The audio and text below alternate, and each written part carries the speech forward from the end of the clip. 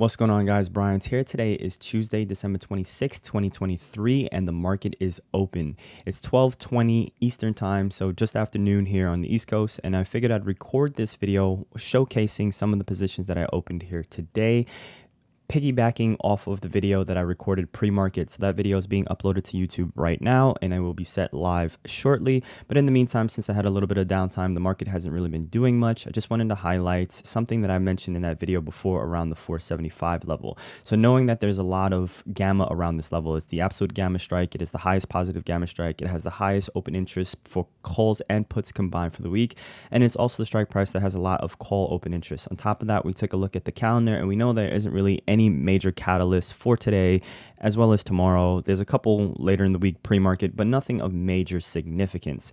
So one of the ways in which I like to execute on that is, first of all, I'll start with the 0 DTE, and then I'll also start with the end of the week kind of overarching swing trade if I don't have any other current positions open. I cleared out most of my positions on last week, so I was able to start fresh this week. And then knowing that is the end of the year, I don't really want much margin in use. I don't want these massive positions because I don't have to worry too much.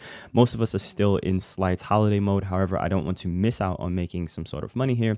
So this is the risk profile that I currently have. So $555 for the day, nothing too massive, not really large positions for me with the type of size that I would generally like to trade with.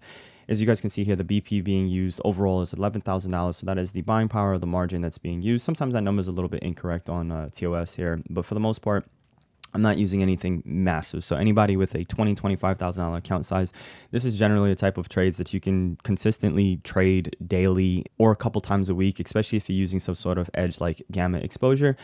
The only other levels that I have on this chart would be the VWAP strike right here, which is this gray level, and then this is the 2-day anchored VWAP right here. So as we know, the market opened right at this second highest absolute gamma strike, and then price ended up going right up to this super strike right here. I just call it a super strike because there's a conglomerate of all sorts of significance on the options trading around 475. So it's a super strike, made it stand out a little bit more as mentioned in the video pre-market. And by the time you guys see this video, you should have watched the one that just came out. I will link to it in the description down below in case you missed it. So all I'm thinking is the market is going to be choppy right around this area. How do I capitalize off of that? I'm going to start with the king of non-directional strategies as the Iron Condor. So we'll use option strat to actually look at the positions just because I think it's a little bit more user-friendly versus jumping between thinkorswim here or there. I save my strategies in option strat to track them here because sometimes the thinkorswim user face can become a little bit clunky, a little bit slow for me, and I like to be able to just glance pretty quickly and have a brief understanding of what positions I'm in, as well as whenever I share them in the Quant Trading App Discord. It's pretty easy for newer traders to also read this, and not everyone is on thinkorswim. Some people use Tasty, some other people use interactive brokers. Everybody's platform is different, and I think option strat is one good universal language for anybody that's trading spreads. So this is my 0 DTE trade. I grabbed, let's see here, I grabbed 4 of them, I believe. Yeah, 0 DTE, so I have 4. I didn't close any yet, so this is just a quick return for this. This was open at 10:30 Eastern time here, so I even waited an hour after the market opened as I was still working on the previous video. I ended up missing out on an earlier entry that I would have liked to execute, but that's fine. And if we take a look at the percentage on max risk, this is a 13% return for a 0 DTE Iron Condor, which is great. I should start taking profit pretty soon, but I figure let me just record this video before I start taking profit, and then probably leave one until the end of the day power hour to see what will happen. So this is one quick return here. Again, just starting with if the SPY is at the absolute gamma strike as well as the highest positive gamma. We're in an overall net positive gamma environment, so the expectation is reduced volatility. As I mentioned in the video before, I don't see much of a reason for the market to make any sort of large explosive moves. Maybe if we see some sort of technical pattern forming, then that might change my mind. We do have this ascending triangle that's forming. We also do have this right here, so this would be that ascending triangle. So if price was to break, yes, some momentum can trigger and price can accelerate to the upside. But however, we do have some potential resistance here from last week, and then we have this level here potentially from last week.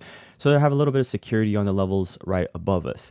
So that's why the first expectation would be some sort of consolidation and then maybe a slower melt up. Although my profit target has been hit 10% on a 0 DTE, you should be taking profit, but I decided to just leave it for purposes of recording this video, showing you guys some live positions. I didn't want to close them and then talk about them after the fact. And I figure whenever I get the opportunity to talk about a live position that's currently on, I will try to do that going into next year.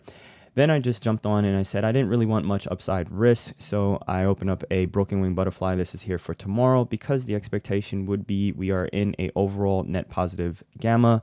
We've seen how price has been continuously gravitating towards the positive gamma strike, so that's our P1 strike. And then if this level was to hold, the expectation would be we will continue to drift up to the next high positive gamma strikes, which would be up there.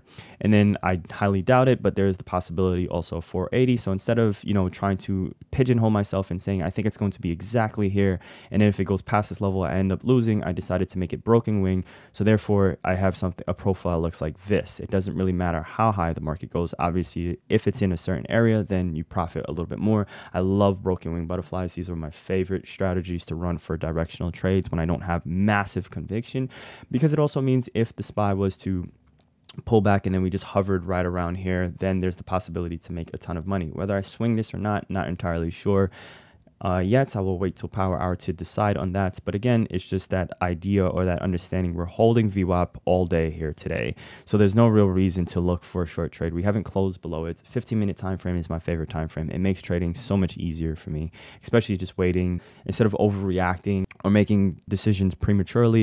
It allows me to wait. If the SPY was to get below the 2-day anchored VWAP, then I would not want to be in that trade, and I will likely take some sort of a stop loss. The stop loss will be very small relative to the probability of success for if the SPY was to continue going up, or if it was just to stay in this area. Moving on from there, I then decided to hop into a iron fly for Thursday now. So I have my 0 DTE, I have my positions for tomorrow, then I have my 2 DTE. So these are the positions for Thursday. This is just if the SPX/SPY was to hover around this absolute gamma strike, there's a possibility to make a ton of profits. Now, I might not hold this until Thursday, might end up closing this out tomorrow.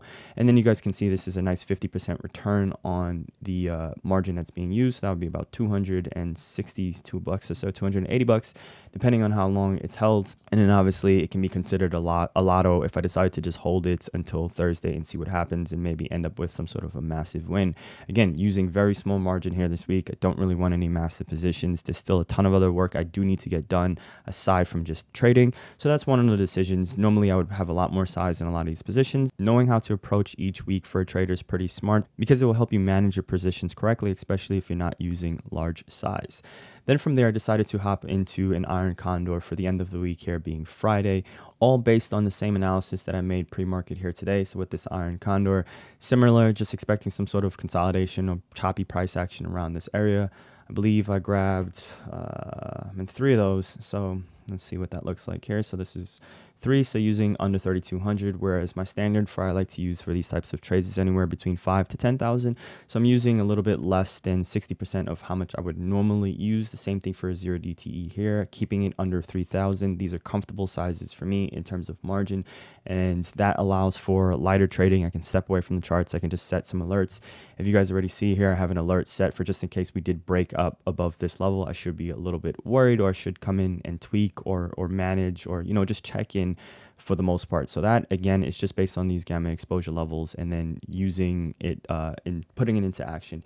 If I were to check out the SPX, for example, here, let's just take a look, because again I am executing my positions off of the SPX. And as we come right here, let's take a look for tomorrow based on the positions that I have open. Let's just take a look at this right here. The break even on this is 47.55. 47.55 is right here, so just above this level. The reason I might consider swinging it is because of the way the gamma exposure looks right now. I don't see much of a reason for the SPY to actually break below Friday's power hour. However, if it does, again, I will close that position, take a small loss here or there, or I might just grab some cheap out the money puts. Again, have not decided.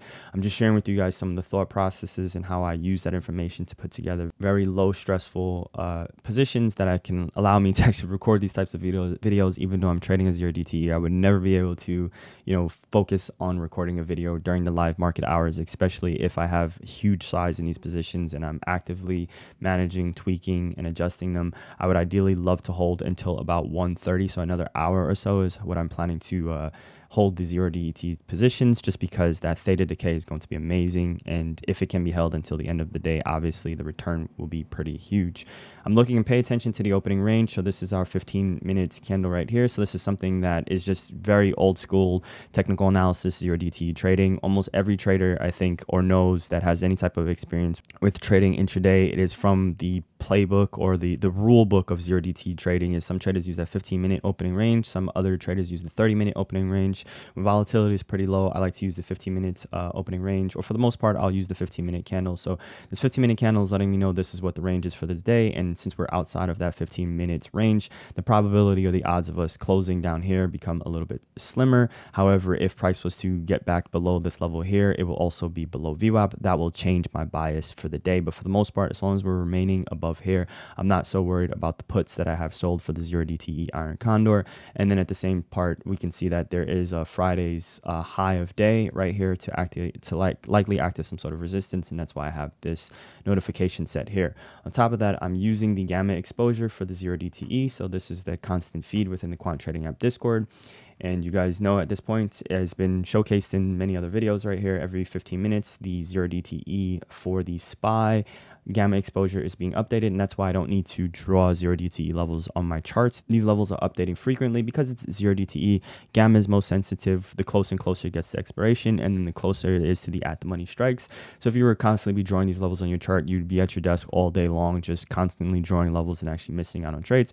So I just kind of quote-unquote subscribe to this feed. I'm just paying attention to these 0 DTE channels here as they're coming in.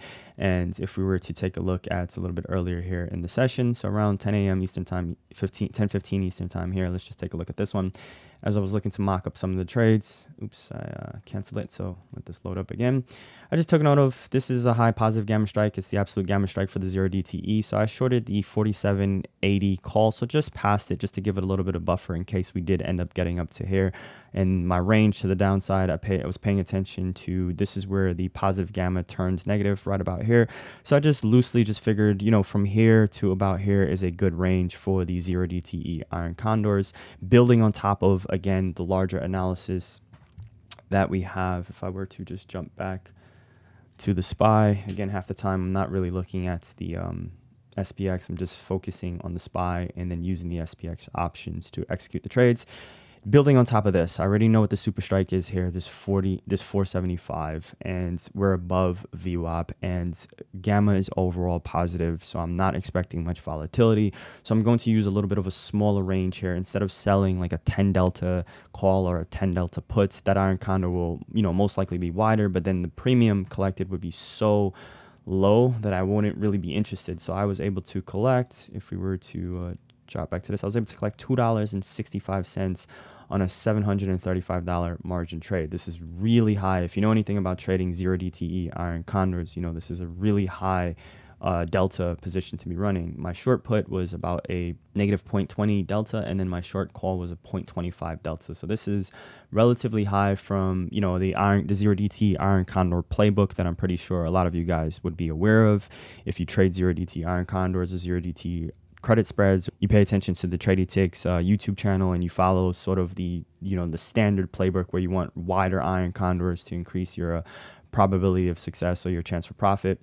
In this case here, I tightened the iron condor because of my overall understanding of the gamma exposure, because of, you know, understanding the suppressed volatility that's expected. Of course, because of looking at the fact that there isn't really any major catalyst. Of course, building on the context of the time of year. It is the day after Christmas, the expectation for low volume. All these things are the reason in ways you can, you know, use context to make some sort of educated decision on what you're going to do with your 0 DTE trades. So this is the thought process that I brought into here, and then just size down so I can be comfortable with, you know, 3, 4, under 3 grand. Again, as I mentioned earlier in this video, it's not that large, or I'm not that worried about this type of size here. And then as we continue along, let's just pull this closer to this right here. So that's where I, in a sense, got my range from. Then on top of that, as I'm looking for the week, we already know this right here is the SPY sorry, this is for next week. Let me just jump to the SPY weekly. I'm not building out any swing trades yet. It's going to be the fresh start of the new year. I don't think I want to hold any swing trades into the new year over the weekend, so I'm just paying attention to this week. I know that 480 level is pretty significant on the SPY, all the way down to this 470. So as I'm building the iron condor for the balance of the week here, I'm paying attention to that, and I want an iron condor that is below 4,700 and then above 4,800. So this is about as tight as I felt comfortable going. I could have gone much wider, obviously, to increase the chance of success. But even a trade such as this one, this is not a bad return within one day. We're looking at a 4% return if I were to hold it overnight and the market was to continue consolidating around here. Granted, if there's no spike in implied volatility, this trade here by around this time, say for example, or just after the morning session, let's just say implied volatility was to go up just a little bit, we're looking at a 10% return at least by tomorrow if the SPX continues to hover around here. And that's a great return also on an iron condor that is less than 4.5 DTE and greater than a 2 DTE. These are the types of returns that I like, feel comfortable, they're easy to hit, they're consistent, and then instead of holding, wishing for that lottery at the end of the week, might be done trading for the week, maybe by Wednesday or so, and just take some small scalps here and there. So just wanted to paint the picture of some sort of, application to how a trader might use some of these levels. I'm not, taking huge directional trades all the time. And then as well as how do you capitalize on when the market is being choppy? You can run these types of spreads, might close out the day around $800. Potentially it would be great to close out the day at 1,000, but that would require a lot of power hour risks that I might not feel comfortable with. As we're chatting, let me just see what my P&L looks like right now. So $640. I think it's been up about $100. I've been recording this video for the past 15 minutes and already up over $100, and then we'll see where things land in the next hour. So around $800 or so. Again, I'm technically being greedy here, but it's just, I'm not too worried, which is usually when things go wrong. So I'm going to cut this video here just to make sure I'm not missing anything in price action. I'm going to review some of the gamma exposure and then look to take some sort of risk off so I don't ruin a good start to what can potentially be a very simple, low risk, low maintenance type of week. If you enjoyed this video, let me know, and I will try to do again as many type of live examples throughout the trading day next year whenever I get the opportunity, whenever things are slow. Leave a comment down below, like the video, share the video if you learned something, and if you're interested in Quant Trading app, the links are in the description. I'm the lead developer for Quant Trading app, so that's why I mention it a lot in some of these videos. I'm showcasing my analysis exactly the way in which I would approach the market. And obviously I'm going to be biased to the tools within Quant Trading app because they're built showcasing exactly what I look for. And I like to keep a very simple approach to trading. Simple obviously is relative. I've been trading for a while. So trading an iron condor and mixing it with a broken wing butterfly and then, adding a 3 DTE iron butterfly and then a 4 DTE iron condor, that might seem complicated to another trader if you're now starting out with spreads. But when you've been doing this for a few years, it is not that complicated. I'm just building on the main idea that this is this super strike here. We should be choppy around this level, if not for a couple days, at least for 2 to 3 hours. And that is more than enough to squeeze out a 10-15% return on margin. And that's what I'm looking for. Tomorrow, we'll see where we are. If the market is all the way down here, let's just say the market was to gap down overnight and implied volatility was crazy high. And then I saw that there was some sort of divergence in implied volatility. I'll be targeting this level for a directional trade for the following day. So I'll probably go with a 1 DTE broken wing butterfly or something really cheap, something where I can get like a 4 to 300% return maybe on overnight going into Thursday, but I don't know. That hasn't happened yet. The same thing with if we're up here. I don't know yet. All I know is as we are around here, this strike price will likely act as a magnet. And this is something I've been repeating for the entire year about these absolute gamma strikes. They act as magnets. And after price has hovered around the high liquidity zones for a while, we will break away from it. But depending on how we break away, price likely likes to return to it within a few days. That's where I get some sort of a directional edge in. And I'm always paying attention to the VIX, which is the proxy for implied volatility. So I felt inclined to just mention that. Again, let me know if you enjoyed the video, and I'll catch you guys in the next one. Thanks for watching.